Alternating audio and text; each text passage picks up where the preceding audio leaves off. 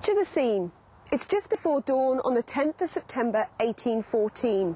In a field outside Newcastle Emlyn, there's about to be the last duel in Wales between Thomas Heslop and John Bainon. Only one of them will walk away alive. According to the story, this is how it goes. Historian Ken Jones helps me to reconstruct the events. Well, they met here early in the morning, early one morning in September, and together with their seconds, and they were going to walk the 10 paces, and the story went that Bainon turned at 5 and shot Heslop in the back, killing him. But now Ken thinks that story is wrong.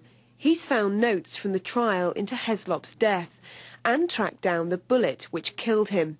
It was kept by a surgeon and passed down as a family heirloom.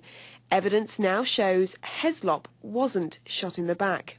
It turned out that this bullet had passed down from the family in the wills all the way down to the gentleman and lady who have it now in Oxford. And back in August I actually went and saw the bullet, and it is still in a pigskin parchment.